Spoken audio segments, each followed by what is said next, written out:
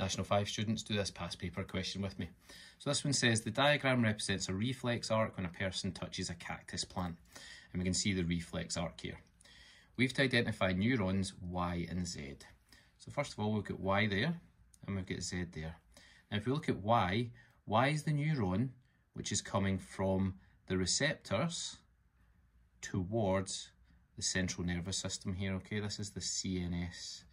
Now the interneuron is the one that we find within the central nervous system, okay? So therefore, it's not that one. This one is coming from the stimulus, which is detected by the receptors towards the central nervous system, and the neuron that brings the impulse towards the CNS is the sensory neuron. Apologies, no idea why I wrote neuron down there. It was already written for you. Okay, next one, neuron Z. Well, let's have a look. This one's going from the central nervous system. Okay, so we got that was the sensory. Now, the acronym to remember for neurons is to remember SIM. Okay, sensory, inter, and then motor neuron. Okay, and it goes in that direction as well. Okay, sensory to inter to motor, and hopefully that is a nice wee reminder for you so that you can get this question in the exam. Part 2, state how messages are transferred at a synapse. Messages, again, this is a knowledge question. Messages are transferred across a synapse by chemicals, okay?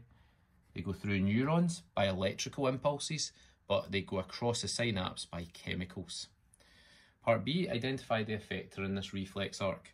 So the effector is the thing that carries out the response in a reflex arc. So what's carrying out the response, i.e. moving the hand away from the cactus?